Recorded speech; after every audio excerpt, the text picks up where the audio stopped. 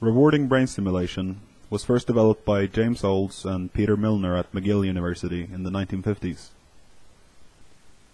Olds and Milner showed that electrical stimulation of certain regions deep in the brain was so rewarding that rats would self-stimulate those regions to the point of fainting from exhaustion and starvation.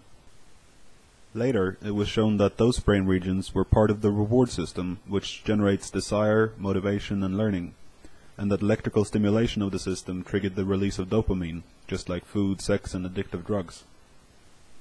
Simultaneously with Olds and Milner, researchers like Robert Heath of Tulane University showed that humans too, if given the opportunity to electrically stimulate their reward system, would self-stimulate to a point that, to quote Heath, both behaviorally and introspectively, the patient was experiencing an almost overwhelming euphoria and elation, and had to be disconnected, despite his vigorous protests.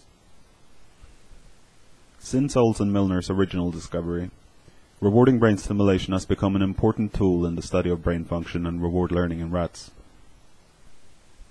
Among other things, researchers have shown that rats can be trained to run in treadmills, lift weights, and learn new skills if they are rewarded with rewarding brain stimulation. Recently, the American Department of Defense developed a wireless brain implant that combines rewarding brain stimulation with stimulation of the left or right whiskers of a rat, so that the rat's movements can be guided remotely.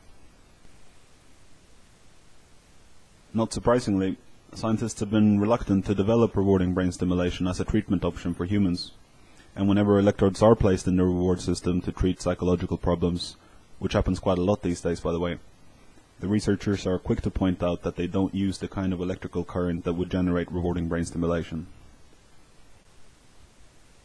But you know what? With the healthcare system crashing and obesity running rampant, maybe a daily artificial workout wouldn't be such a bad idea.